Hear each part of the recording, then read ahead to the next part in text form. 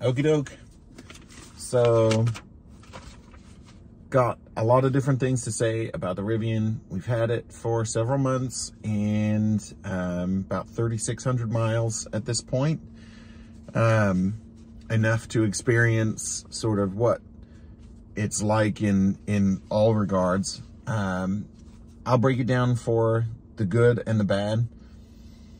The good is I was really worried about the sound system before buying it, because I spend too much time on, you know, Reddit and researching cars and YouTube and everything else. And a lot of people had negative things to say about the sound system. And I got the base sound system in this. I did consider getting the upgraded sound system. And I'm so glad I didn't. I'm sure that the upgraded sound system is better. This sound system is great. Audio experiences are definitely, you know, individualized. Everybody hears things a little bit differently. This sound system's great. It's totally fine. It's on par with the Mach-E, my wife's Mustang Mach-E, Bang & Olufsen sound system. The Bose sound system that my daughter has is, you know, this is a little bit better, I think. Has really good low notes. Maybe there's a little bit of high notes missing, but it's really a great sound system. If you're an audiophile, you might notice it's lacking or something. Nobody else, you know, unless you're really into audio, this is a great sound system. It really is. And this is just, again, the base in-house Rivian sound system. I think it's great. So the storage is amazing. I've said that in my other videos, but I really can't say enough. Like at the demo drive, I took all kinds of stuff with me.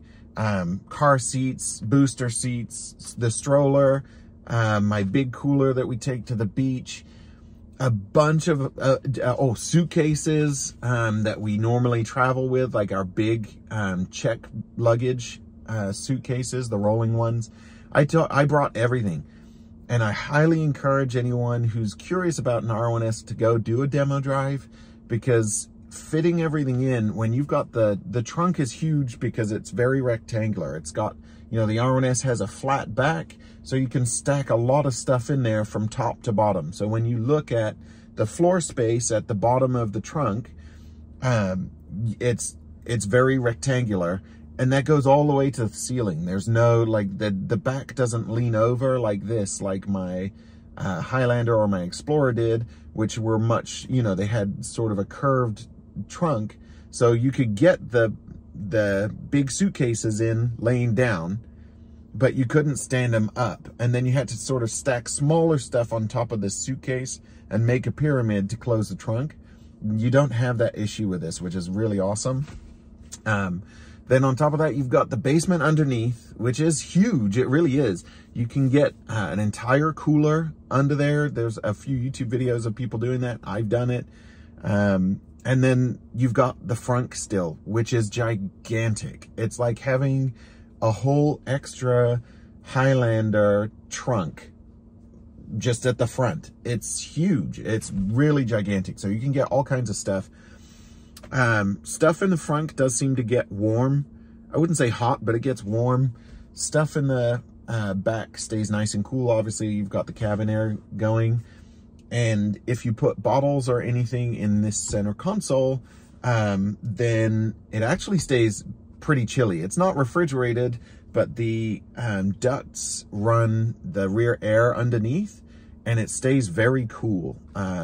Obviously, in the wintertime, it's going to stay warm if I'm running the heat. The seats are really supportive. They're very well sculpted, so I just feel nestled. I don't feel like I'm cramped or anything's pinching or anything like that, but I feel really comfortable. The headrests are good. They're well positioned. And the only drawback to the seats is right now my wife is pregnant, and she complains that these seats are not designed for people with wide hips. I think that's kind of something to do with where the seat belts clip in. But I also think that once she's not pregnant anymore, that won't be an issue. I don't think she's particularly comfortable anywhere at the moment. So, but the seats are very comfortable. The ventilated seats I really appreciate. They're not particularly powerful ventilated seats, but you can definitely tell black leather in San Diego is sort of a no-go. But being perforated, they're a little bit better, but then ventilated as well, it's totally fine. It's good. Everything in here feels very high quality. So, I will say the steering wheel in my Toyota Highlander, I believe, was real leather. And that felt really nice. So this steering wheel feels a little rougher material, but I also think it's going to be more durable. In 15,000 miles, the steering wheel in my Highlander already had some blemishes and defects in the material. And I actually tried to warranty that really early, like less than 5,000 miles, and they refused. So I don't think that's going to be an issue with this material. The dash is nice material. It's the same as the steering wheel and other touch points. I don't really feel like anything in here is cheap. It all feels nice. It also feels durable. It doesn't feel luxury like a Range Rover or something, but it does feel nice. It's a nice place to be. On that note, it feels like everything in here is absolutely solid. It feels like there are solid iron beams running through each side of the car, and that the dash is sculpted out of another iron beam. Everything just feels solid. There's no squeaks or anything like that when you're going over uneven surfaces. Our driveway at the bottom of the hill goes from a flat road to a very steep angle, and it's a tight turn. And I've never had a car coming up that before that you don't hear the rubber seals in the doors kind of squeak as the car flexes. This doesn't do any of that. It's absolutely solid. The driving experience in this is a dream. It's not Rolls-Royce to the point you feel nothing. There are probably better riding cars out there, but for a 3-row family SUV that can off-road and tow and is also extremely comfortable, it's amazing. Some people report a floaty sensation. I don't really feel that. I feel a very buttoned down, tight sensation. It is soft. It's a nice ride, but it can be stiff. The faster you go, the less it sort of seems to take out things like potholes. The slower you go, the more it handles them. Anyone from San Diego that knows Highway 52, over by Convoy Street, the Convoy exit, it's a notoriously badly made freeway. We could get into that, but it literally is like a roller coaster for like, I don't know, half a mile or a mile. And you just go over and over and over these bumps. And I found right away, this suspension blew my mind. You go over the first one and then you sort of feel the SUV height. When you crest the first bump, it stays high. And then you feel the wheels moving up and down, but the SUV itself isn't moving. It's solid. So as the rest of the bumps go, you're not getting porpoising like I did in my Highlander, or any jarring kind of bumps like I did in my Explorer. This is a really nice mix of, you can wing it around a corner and it's not leaning like the Tower of Pisa. You can drive it in twisty mountain roads and it stays flat, which I genuinely believe helps my family with motion sickness, especially in the back. And it soaks up all the bumps. I've never felt a bump in here ever, in all of my driving that was jarring or unexpectedly or unreasonably unpleasant. So yeah, there are big potholes every once in a while here or there, like road construction and steel plates or whatever, that you feel them. but nothing that's unpleasant or unreasonable. So you're going to feel the road in vehicles. And that's part of what I like about this, actually, is that you do feel engaged and you do feel the road. It's not a BMW, but for a 3-row SUV, it handles really, really well. So as I was saying about the motion sickness, I do think, and my 7-year-old daughter did just say on a road trip up into the mountains this weekend that she has not felt road sick at all that whole trip, which was unheard of. If anyone's going to get road sick, it's her. She was in the 2nd row. We had the air conditioning and everything going, but this is through really unpleasant, twisty roads. If anyone knows the area, we went up to Lake Koyamaka. And there's some twisties up there. So we were keeping up with traffic. Nothing was unpleasant. It stays flat and it's very smooth because there's no gears. Even when you're going up those steep inclines and up at really high elevation, the engine isn't working hard. You don't have unpleasant engine noise. You don't have gear shifts halfway around a corner or at unexpected times, you know, where it's upshifting when you're leaving a corner and then you slow down and you've got the downshift, and then upshift. It's smooth, it's quiet, it really is a nice place to be. Continuing on the note of good things that I like about this, there is space for adults in all 3 rows, and it's not uncomfortable even in the 3rd row. So is it where I want to spend, 1,000 miles each way on a road trip? Probably not. But honestly, as a 6'4", 250-pound man, I am totally comfortable in all 3 rows with the seats in my position. So if I were to sit in all 3 with my seats adjusted for my comfort in all 3 rows, it's totally comfortable. It's a good place to be. So I can sit here or here or here. The bad things. I'll start off with a lame one. I wish it had more cup holders up front. That was something my Expedition did really well. There was like 10 cup holders up front or something. There was the pop-out style like the R1S has, but then there were 2 built-in ones behind it because, wireless charging wasn't a thing back then. So that's space being taken up with the R1S now is 2 wireless chargers. But man, I would love, I don't know, to put them somewhere. I'd love to have a couple more cup holders, even if they were down in the doors as kind of the bump outs, that doors get. That would be helpful. It's a gripe. I manage without. It's not the end of the world. More of an issue, I would say, is the occasionally quirky software.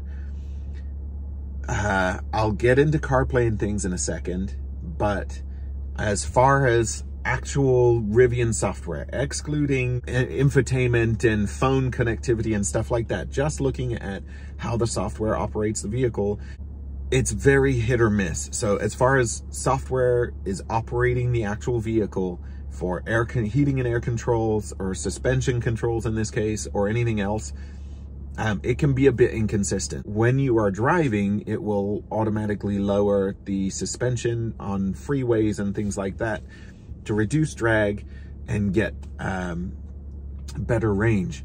The issue is then it's bumpy, so I don't like that. So I turn it off.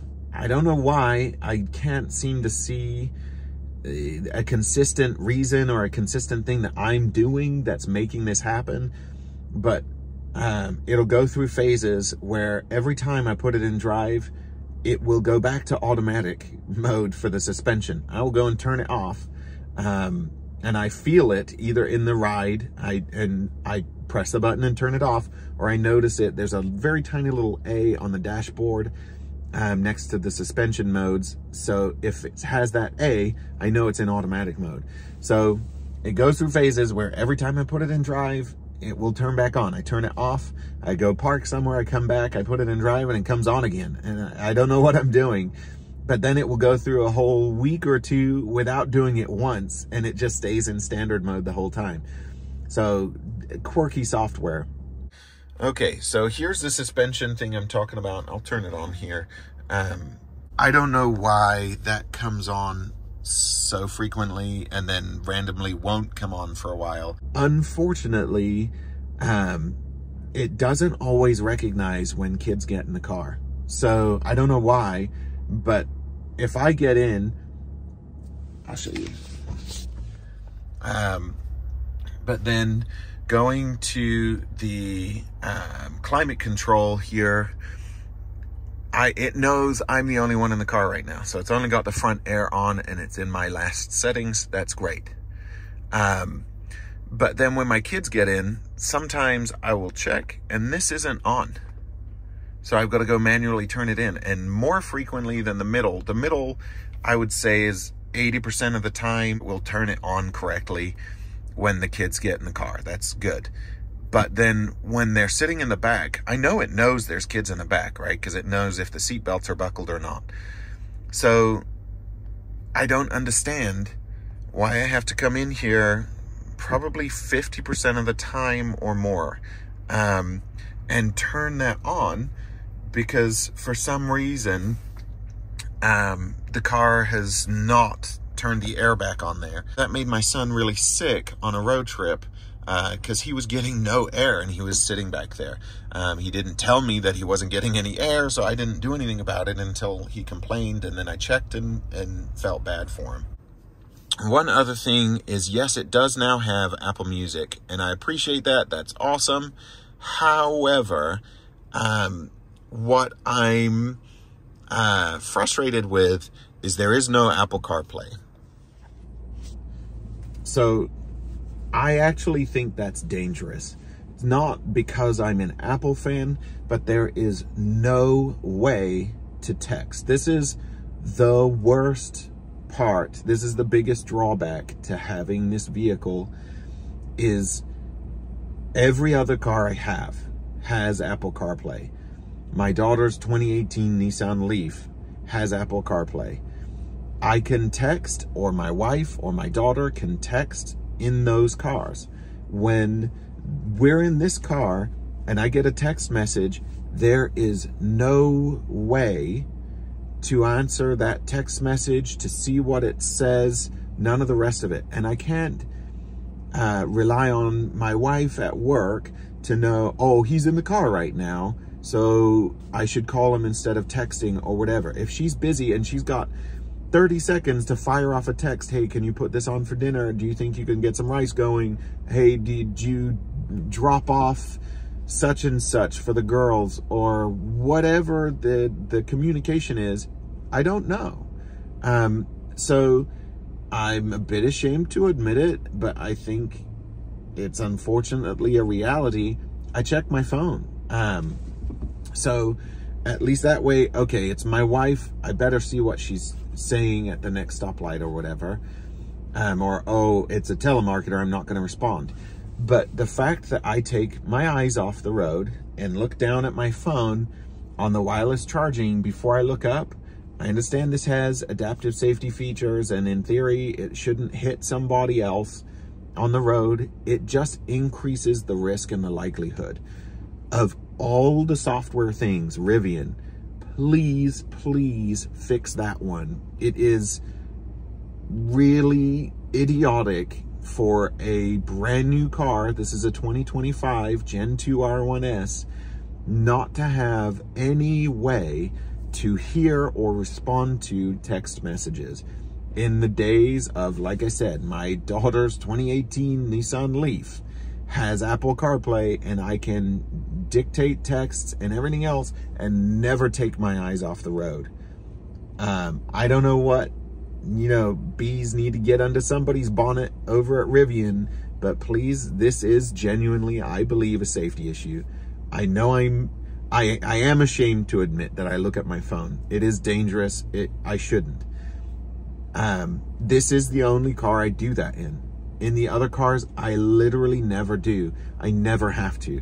So in today's day and age, when you're buying a brand new car, whether it's a base model Corolla or a top of the line Range Rover, it needs to have some form of texting and communication abilities. It's really not acceptable. I can't state that enough, that it is genuinely a safety issue. So am I the only one? You know, I see people in brand new cars that I know do have CarPlay and they're still holding their phone to their cheek or they're texting or whatever. But that's not an excuse for me to continually, oh, I've got a text, let me see what that is. And then it's just, it doesn't need to happen. It's completely avoidable. Rivian, please, if you fix anything in the next update, please understand how important that issue is, especially to a dad when I've got all my kids in the car or the dog or what have you, or other drivers or pedestrians on the road. It's unnecessary, it is not safe, and it needs to be fixed. That is the worst thing about the Rivian so far. So I'm sure they've said repeatedly that they're going to fix that they're going to do something about it. But apparently they were telling Gen 1 owners that too, and nothing's been done yet. So I love the car. It is worth all of the negative things to me. I think all the good vastly outweighs the bad. But that one, there's no excuse, Rivian. Fix it. We do have Apple Music and whatnot in my family. We share a plan for our family. Not having Siri be able to, you know, oh, Siri, play blah, blah, blah, is super frustrating. And then when we get in the car, I get that it's got Apple Music native, but it very rarely, if ever, continues playing whatever you were playing when you get in the car. So if it's on Apple Music, it pops up and then it just sits there. So unless you physically interact with it and make it keep playing, then it won't. And even when you do keep playing a song, you manually go through, you press the button, make it play, then it's gonna restart the song you were halfway through, which drives me nuts. If I stop somewhere for 2 seconds to pick up my wife's coffee or whatever, I get out of the car, I get immediately back in the car within less than 5 minutes. I want that song to keep playing exactly where it was. I might have been jamming out. So that's a frustration. What is the best thing about the Rivian? And I will say absolutely, it's the efficiency. This is gonna vary person to person. For me, it is the efficiency. So we have solar panels, and it covers all of my electricity for all my vehicles. I will insert a little picture. It's a pie chart of where SDG&E, our utility company, estimates our electricity usage is going. I'm very careful to only charge the cars, you know, in our proper time of use to save the cost, and be kind to the grid and all of that. But my solar panels cover, before we had EVs, we made about 5 times the electricity that our house actually consumed. That was awesome. But now it covers all of what my house consumes, plus all 3 of my EVs together, which is awesome. The fact that I can drive a 3-row SUV and it's powered by the sun from solar panels on my house, that's super cool. You know, I understand that the panels themselves are not actually charging my EV, but I make that much electricity, it goes to the grid and offsets what I use. So it just put itself in park. So I really love the efficiency. I can drive 3, including this big off-road, towing capable, comfortable, fast 3-row SUV for so little electricity, so little energy. That's so cool.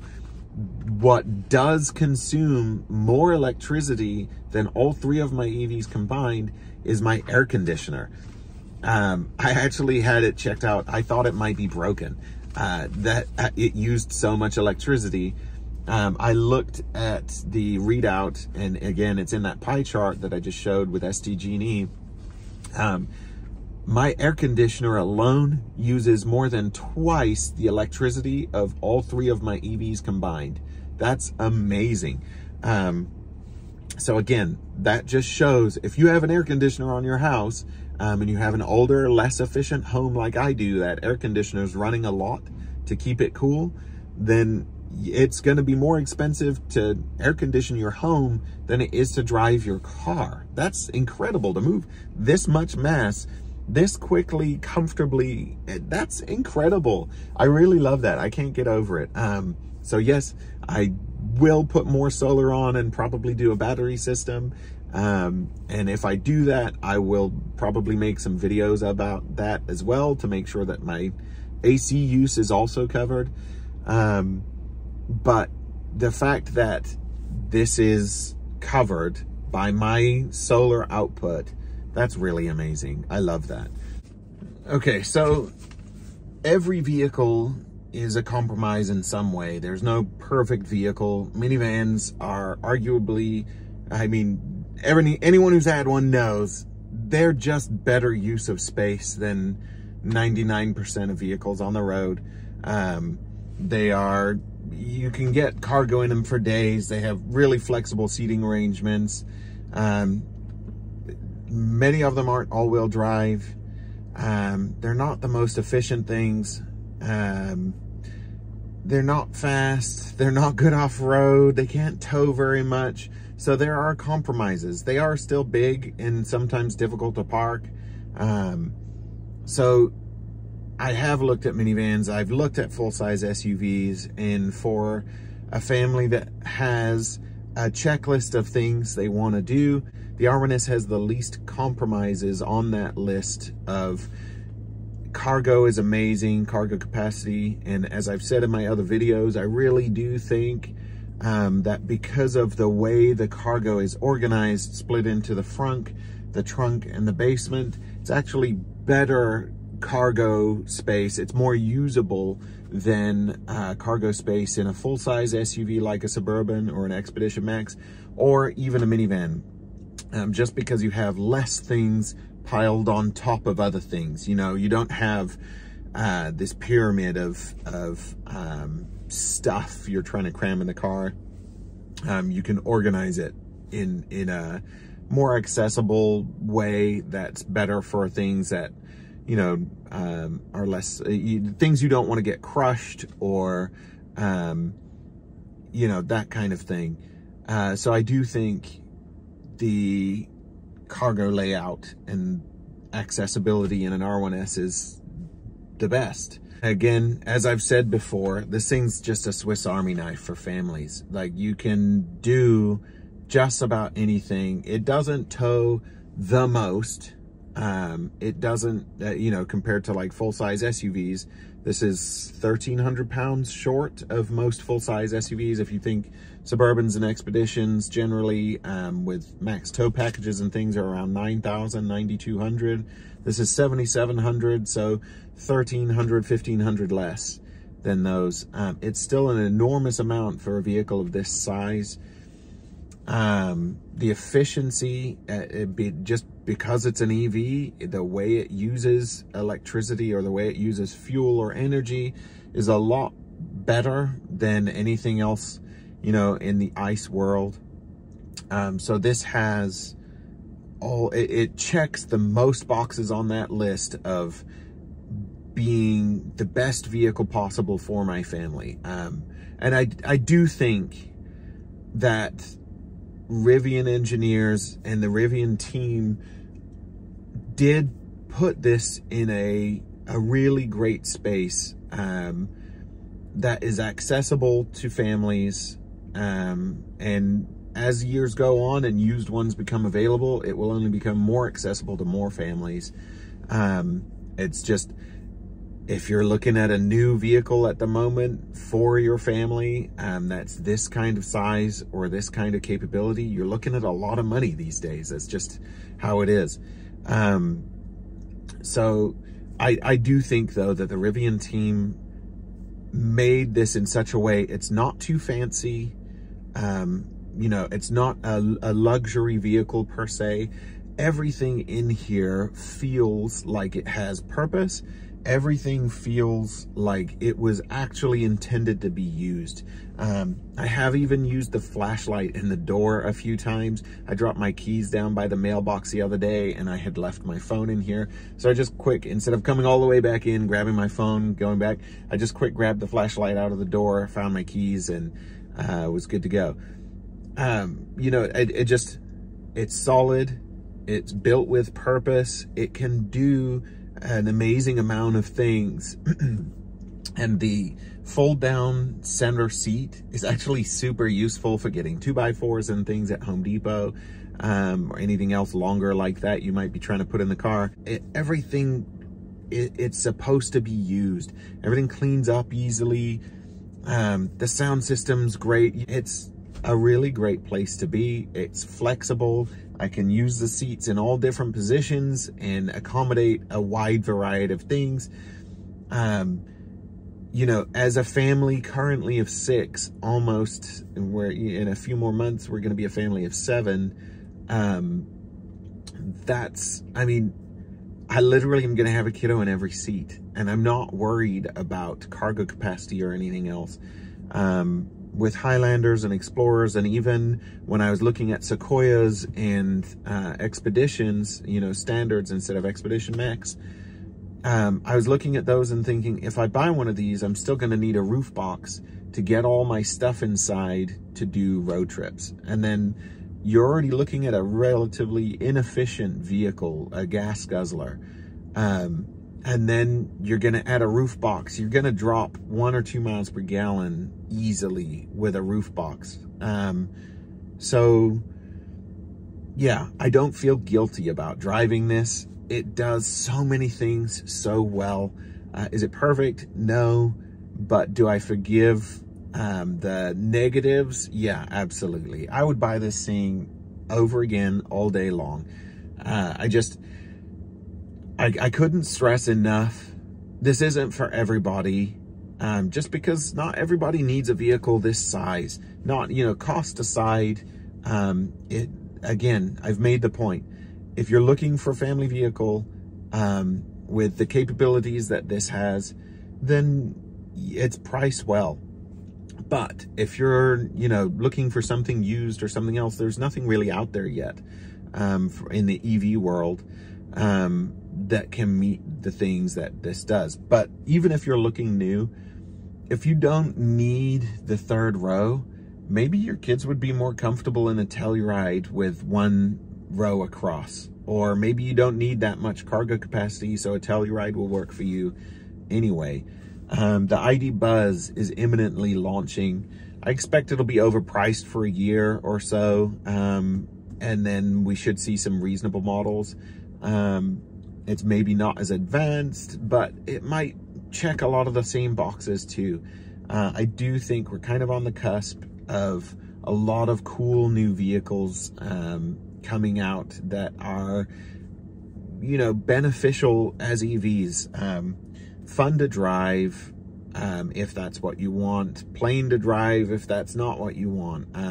Good cargo capacity or extra seating, or, you know, we're in a short time period of big change. And I think at the end of the day, whether that change forces internal combustion engine, you know, traditional manufacturers to do better themselves, or whether they produce EVs, or whatever the situation is, the competition and the way that EVs have shaken up the auto industry are really beneficial. So I will in future, if I do add solar and batteries, I will go over that system. A big benefit to EVs for me is the fact that I can offset, you know, all my energy usage, especially here in San Diego. Again, that's not something that is necessarily something everyone, you know, can do. But I'll do some future videos. I do love driving something that I know, you know, I have produced enough electricity that when I'm charging at nighttime, that's a wash. So if only I didn't need air conditioning, then we'd really be set. So if I do end up putting more panels on and batteries and building my own fuel station to power all of the things we do, I'll let you know. Otherwise, feel free to ask questions about the R1S. Let me know if I've missed something. I could not recommend it enough. These were too expensive and sort of unobtainium for normal people until the Gen 2 sort of came out. They're still not that old. There's not that many of them out, although I am seeing more and more. But keep in mind, you don't have to get a tri-motor or even a dual performance or, you know, the insane quad motor. You can keep the price down, and these really are competitive with similar ICE vehicles. These things are so great. So that's all I got to say about it. Have a good one.